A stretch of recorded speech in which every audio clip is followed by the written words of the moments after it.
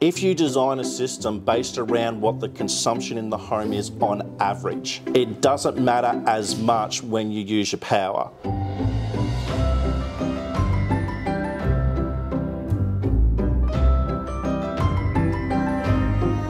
Hello and welcome to another episode of the Fully Charged Show. I've come to a beautiful sunny corner of Queensland today to find out a little bit more about domestic solar in Australia.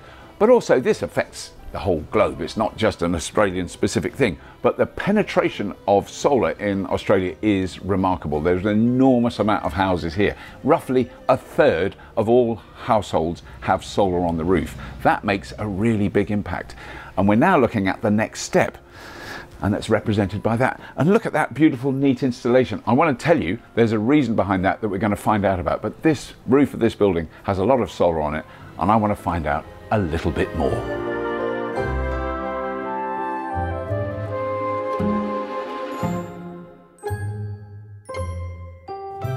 Like the Fully Charged Show? Then you will love our 6 live shows being held around the world in 2023, starting with Sydney, Australia on March the 11th and 12th. I always remember landing in Sydney and what I remember is red roofs and swimming pools as you come into Sydney. And then the most recent time I flew in there a few years ago, what I noticed was black roofs because it was all solar panels and swimming pools. I mean, so much more solar installed in Australia than would have been in the UK at the time. The company that I represent, Rea Solar, we're doing residential systems pretty much 4 times a day at the moment. Okay. So it's a very big uptake. There's been a lot of innovation and technology over the last 10, 15 years, and there's starting to be a shift in the way of designs of solar systems as well for homeowners because, as you know, people are starting to move to things like EVs and battery storage, and even further down the track on how these systems can actually interact with the grid providers. Right. Because that's what's one of the things I noticed about the system you've got here. I don't know if that's what's on this house, is the inverter. I just think of an inverter as the big box you have in the garage or in the cupboard somewhere. Yeah. But you've got inverters with the panels on the roof, is that correct? Yeah, that is correct. So the difference of this system is that every panel essentially is its own solar system. So each panel has its own inverter, and there's a lot of different advantages to this technology. This house is one of my customers' houses, who we've done an install for about 4 years ago, and we've done an add-on just recently. And they're also my parents. So there is a connection. Yeah, there is a connection, yes. Enphase is a unique technology in that it sits in a group of products called microinverters. So a little conversion device sitting on every single panel. Right. And that just gives you a lot more information on what's going on with the system. You can understand behaviour of every panel. You can map and see how any shading might occur during the day. And most importantly, because you're effectively installing lots of little systems, expanding is quite easy because you just put a bunch more little systems on top of that. When you look at how ubiquitous solar has become in Australia over the years, you're now looking at, over a third of houses in Australia have got solar on them. Yeah. That's now getting close to 3 million systems are actually out there on houses. And now they're of course going to start getting bigger because a lot of those earlier systems were quite small. They were based around rebate programs and other things. Now what's happened is when people want to have an electric vehicle, they want to electric, hot water, heat pump hot water, they want to electrify their home, you can't get by with a 3 or 4 kilowatt system. You need 8, 9, 10, 11. And so now we're talking expansion. Right.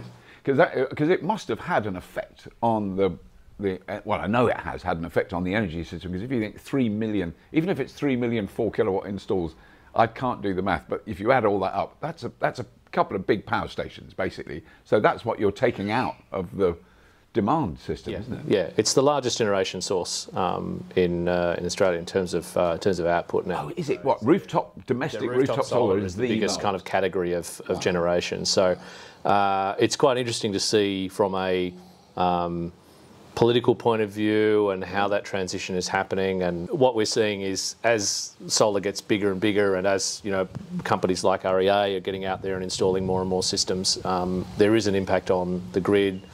The regulators and other people are having to think through what this does, right? Yeah, and how they need to proactively engage. And they're used to they're used to regulating power stations, right? Which, you know, you have years and years and years to think about it. Here, we're switching on a new power station like every 6 months. Every 10 minutes. Well, according to you, every 4 a day, you know, if nothing else. So the whole system has to adapt itself to that speed. But then, Brett, I mean, presumably once people start putting batteries as well, I know from experience of having that at my house in the UK where, you know, there's no arguing. I always argue there's plenty of solar in the UK. You shouldn't worry about it. Solar does work, and it does. But when you're here, you go, okay, it works better. I'll admit that. Yes.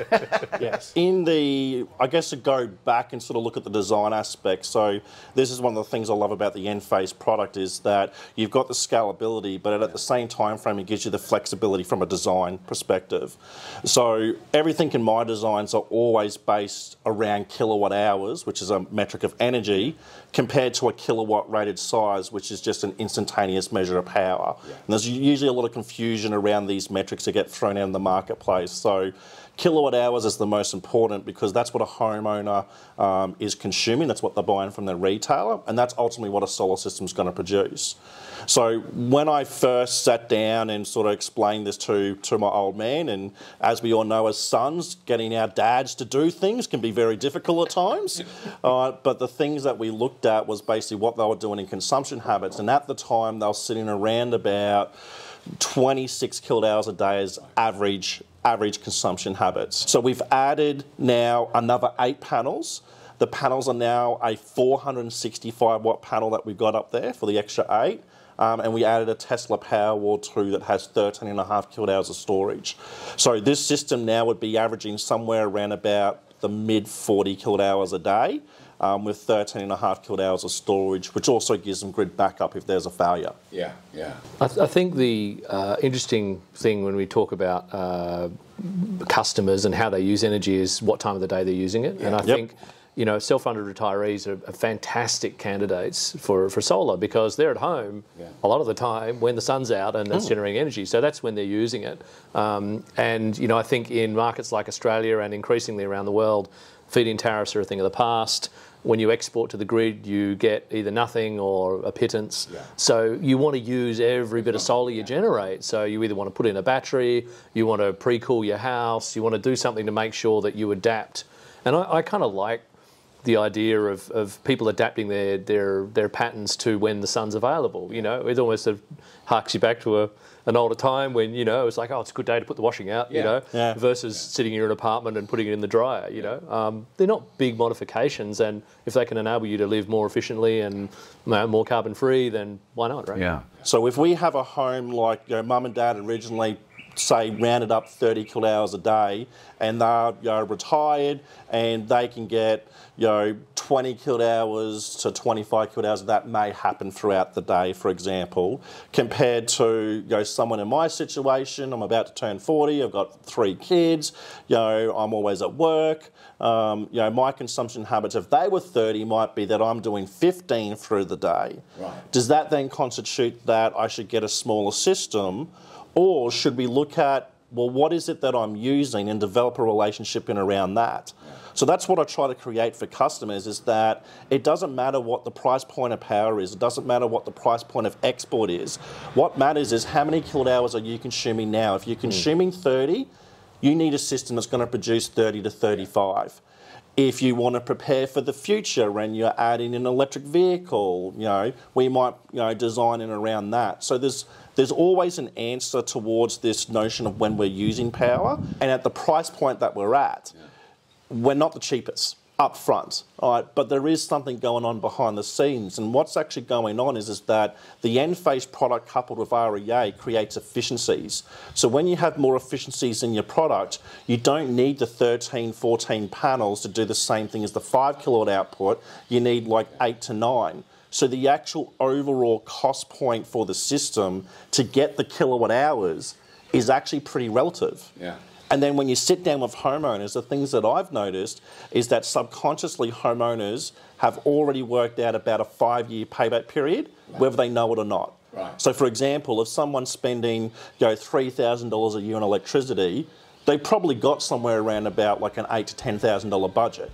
If they're spending $1,000 on electricity, they're not going to be looking at a 6 kilowatt system for $7,000. They're looking at one for 3, 4. but we can always provide a solution for where they're at in their consumption by the flexibility of the product that actually ends up relating to their kilowatt hours.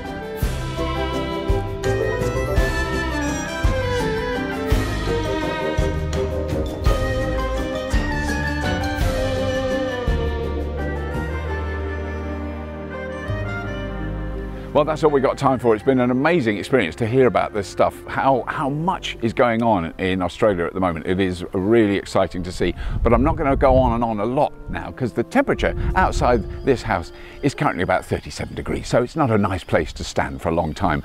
My tan has slightly increased even in the time I've been here. Please do subscribe to the Fully Charged Show. Please tell your friends to subscribe to the Fully Charged Show. Have a look at the Patreon link. All the notes and the links about the companies I've been talking to today are in the show notes beneath this video. But that's it. As always, if you have been, thank you for watching. Quick, shade!